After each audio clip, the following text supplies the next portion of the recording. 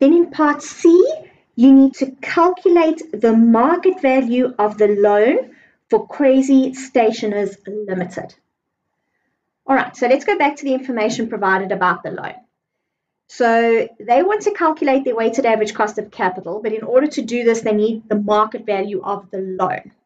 Now, we know that the loan was obtained from their commercial bank 3 years ago for an original amount of 6 million rand. We know that the interest is deductible for tax purposes in terms of Section 24J. Remember, capital is never deductible, so only the interest portion is deductible. They don't understand how Section 24J works, so they need your assistance.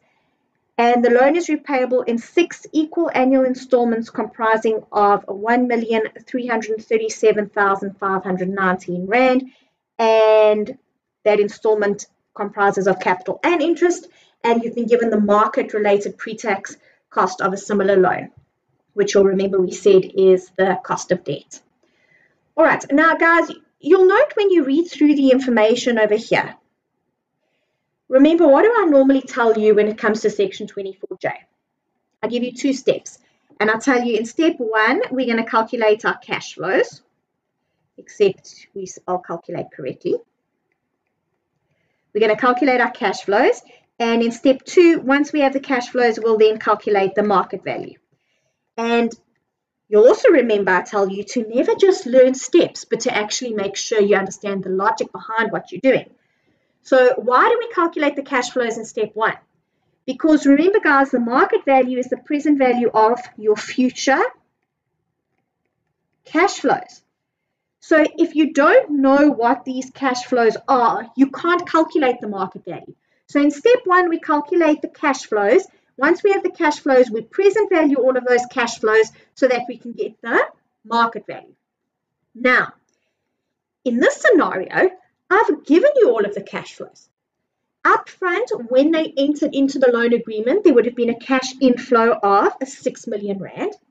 And over the next, or over 6 years, because it's a 6-year loan, the loan is going to be repaid in equal annual installments, and you'll have this cash outflow every year for a period of 6 years. And then the loan is repaid. So you have all of your cash flows. So you don't need to calculate the cash flows in step 1. All right? Which is why I don't just want you to learn steps. I want you to understand why you're doing certain things. Which means we can move on to step 2 and we can calculate the market value because we already have our cash flows. Now remember, the market value is the present value of our future cash flows. So just be careful. They obtained this loan from their bank 3 years ago, and it is a 6-year loan. So if they obtained the loan 3 years ago and it's a 6-year loan, the future cash flows are going to be 3 years. There are only 3 years remaining on the loan. In total, it's 6 years. 3 years have already gone. There's 3 years left. So we are only looking at cash flows for the remaining 3 years. The 6 million rand over here is a past cash flow. 3 years ago, when they entered into the loan agreements, they would have had an inflow of 6 million rand. It's not a future cash flow. It's a past cash flow. We don't include it in our calculation. So the only future cash flows we have is over the next 3 years, they're going to have a cash outflow of 1,337,519 rand, and then the loan is repaid. Now, apart from that, in step 2, we also always need to take tax into account, and that's where Section 24J is going to come in over here. Because this installment over here comprises of interest and capital. So there's a capital portion and there's an interest portion. Now, only the interest portion is deductible. The capital portion is never deductible for tax purposes. Only the interest portion is deductible. And it's deductible in terms of Section 24J, which just means as the interest accrues over the period, they get the tax deduction. So they don't get the tax deduction when they actually pay the interest on the loan. They get the tax deduction as the interest accrues over the period. So I'll look at that in more detail when we actually get to the calculation. But for now, it's important for you to understand that this installment over here includes both capital and interest. But we need to know what the split is. We need to know what portion of that is capital and what portion is interest, because if we want to calculate the tax benefit of Section 24J, we need the interest portion, because only interest is tax deductible, not the capital portion. And you cannot do that. How are we going to determine what the interest portion is? You can't determine what the interest portion is because we don't have the interest rate on the loan.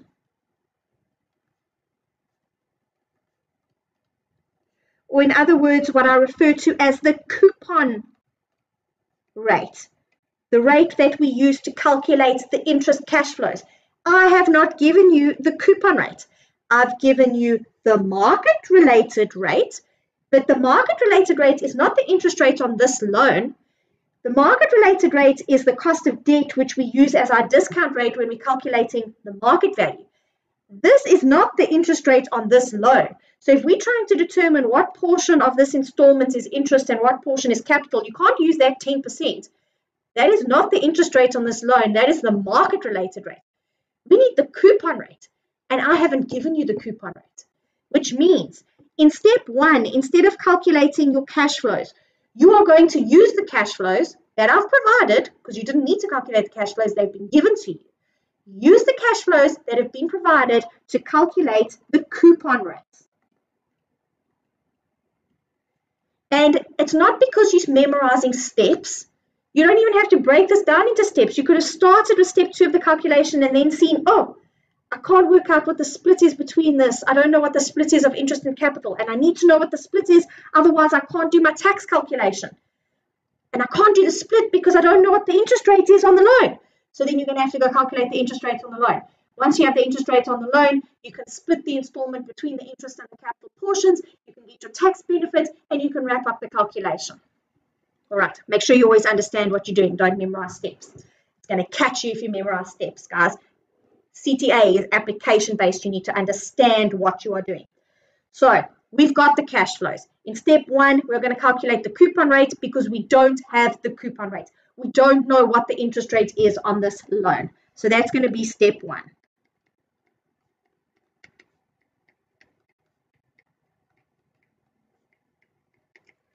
And it's exactly the same as step 1 usually is, but instead we have all of the cash flows and we're going to be solving for I.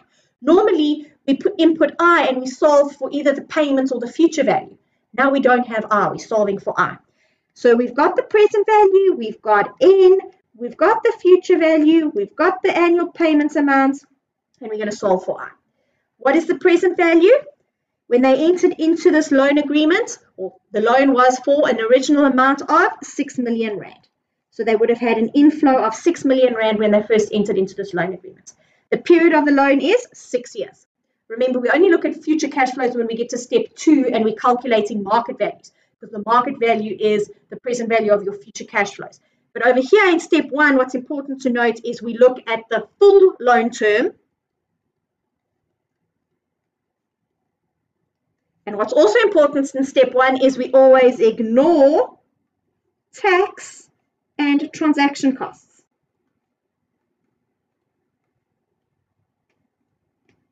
Okay. The future value is 0 because we don't have a bullet payment or a balloon payment at the end of the period. The loan is repaid in equal annual installments of, and this is a negative amount. I'm actually just going to show it as a negative amount. These will be cash outflows every year of 1,337,519 rand.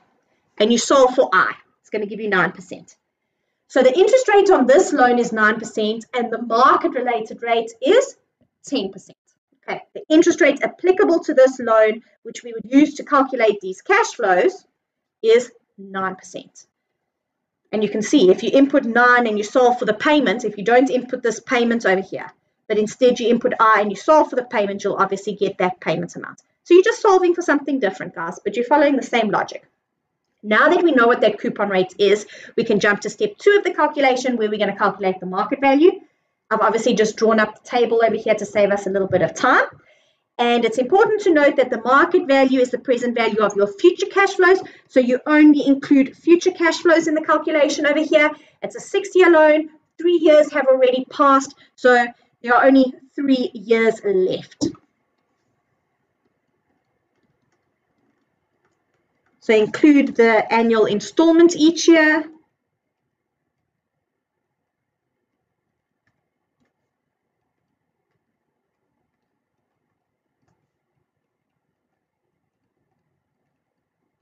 Right. So those are all of your future cash flows, except we haven't taken tax into account, because in step 1 we ignored tax. Now in step 2 we need to take tax into account. And obviously if they're transaction costs, you would also take them into account. But the transaction costs would normally happen when they first enter into the loan agreement. So that happened 3 years ago. So 3 years ago they would have had transaction costs when they entered into the loan agreement. So it wouldn't be taken into account over here, because over here we're only looking at future cash flows and not past cash flows. So we want the tax. We're looking at section 24J over here, and it's the tax benefits. And just always show your tax rate, guys. This is going to be a consequential mark, so you must show your tax rate. You were given the tax rate in the question, just in the additional information. Okay? So make sure you use that. All right. Now, what we're going to do over here is a separate calculation, because we are going to use our financial calculators, because we do not have time to draw up an amortization table.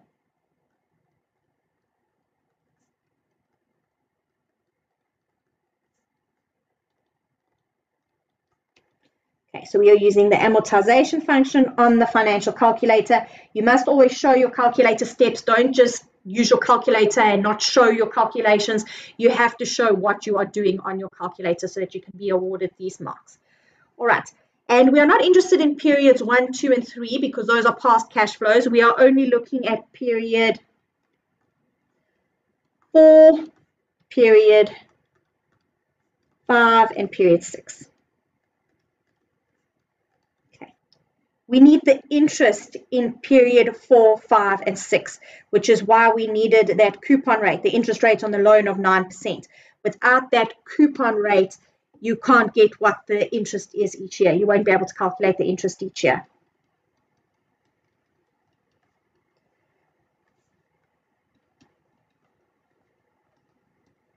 Okay, so using your financial calculator, remember, keep all of this information in your financial calculator from step 1. You've already got all of that information in your calculator. Keep it in your calculator. Use the amortization function on your calculator to pull out the interest in periods 4, 5, and 6.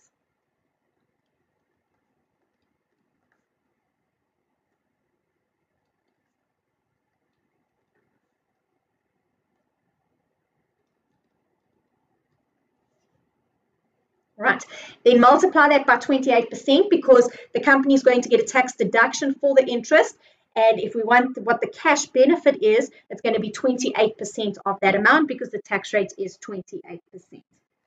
So multiply that by 28%. And then we can include this in our calculation above.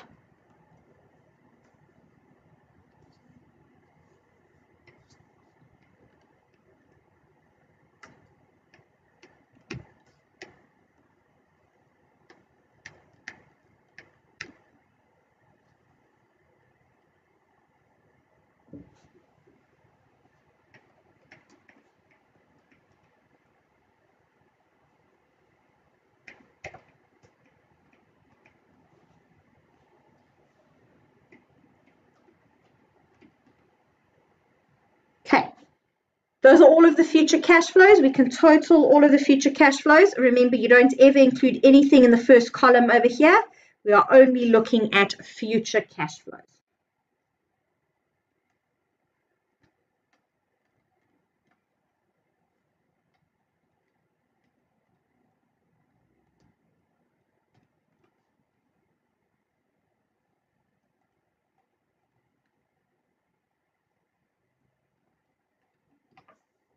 Okay, show your calculator steps.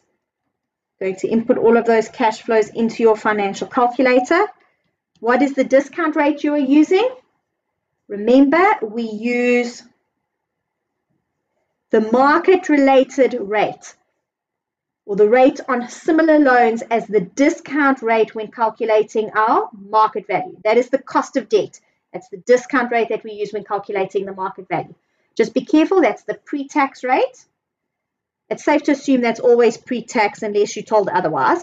So if we want the after-tax rate, we just need to multiply that by 72%, because the tax rate is 28%. So that gives us 7.2%. So your cash flows over here are after tax. You've taken tax into account. And the discount rate over here is also after tax. Everything is after tax because we are dealing with debt and interest is tax deductible. And then you can solve for your net present cost, your net present value, whatever you want to call it. But that's going to be your market value.